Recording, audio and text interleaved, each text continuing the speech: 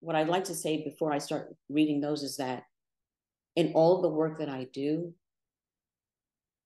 and in my entire practice, the way I live my life, I think of creativity and violence as opposites. That every violent act I can think of relies or is embedded in a value system that already exists and seeks to control on some level. And creativity is the opposite of that. Was the cop kneeling on George Floyd's neck as he lay gasping for his last breath, praying to his white Jesus? Was he taking a knee to shine a light on police brutality? Was he brutal when he rocked back and forth like a hobby horse, applying pressure? Did the rocking make him think about his childhood? Was he daydreaming with one hand in his pocket, cowboy ritual applying more and more pressure as George Floyd managed to cry out for his dead mother? I can't breathe. Please, your knee is on my neck. I can't breathe. I can't. The girl walking home alone doesn't know what to do about the stranger who calls her name. He claims he has a gun. His knowing her name is a gun. He blocks her way. Rail track, chain link fence, no parking sign.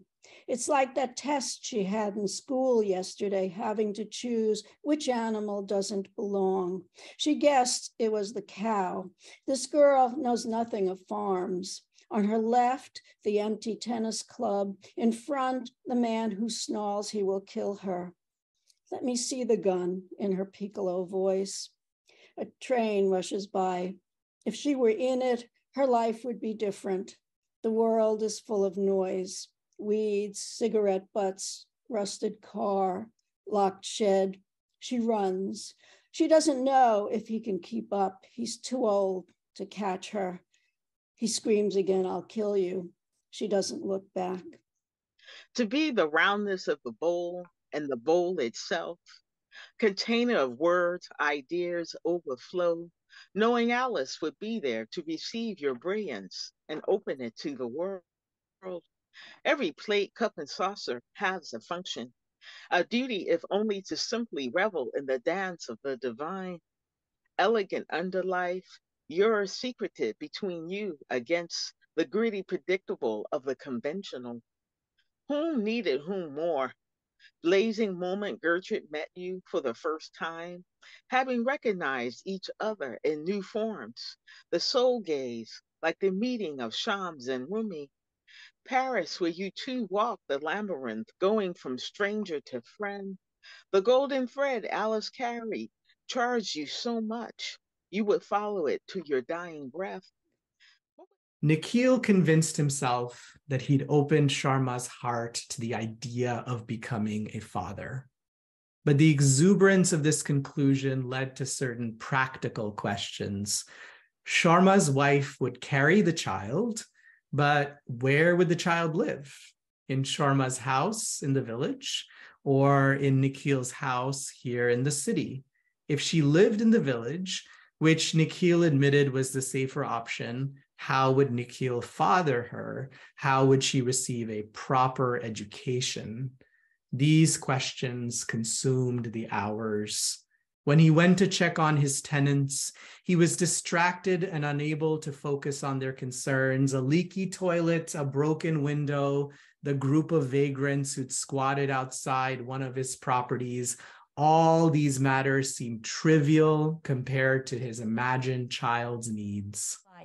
Like soaping cups, queer to slight slippery, as flat porcelain, sweeter than fat, a flute without flirt, so tone deaf. Direct gaze into yourself. See straight to the other side.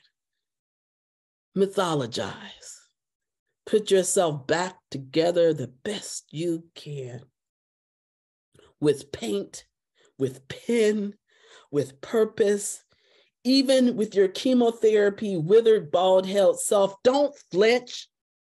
Reinvent. With one leg gone, I flung the limb. I adapted the adage, Why do I need feet when I got wings? Whenever facing the impossible, never say die. Unfurl, fling, flare, fly. A sentence is a system.